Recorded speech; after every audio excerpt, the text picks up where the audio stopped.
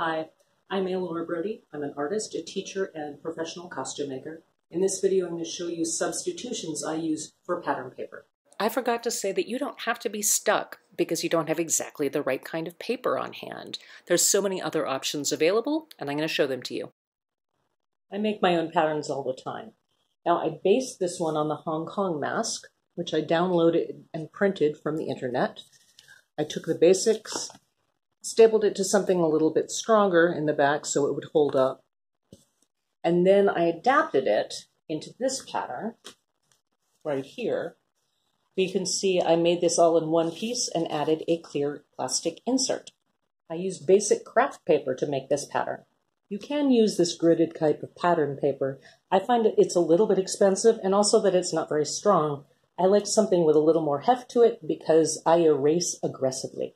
Commercial patterns are made on tissue paper, which kind of falls apart the minute you breathe on it. When I use these types of patterns and I know I'm going to have to use them more than once, I like to stabilize them, so I'll either transfer them to another kind of paper or back it with something else. This one is standard printed paper. Here are some other substitutions I have used for pattern paper. Butcher paper, drawing paper or sketch paper, scrap fabric or an old sheet, wrapping paper, tar paper. One of my favorite substitutions, though, is the classic paper grocery bag. They're free, they're sturdy, and I usually have a bunch lying around, so...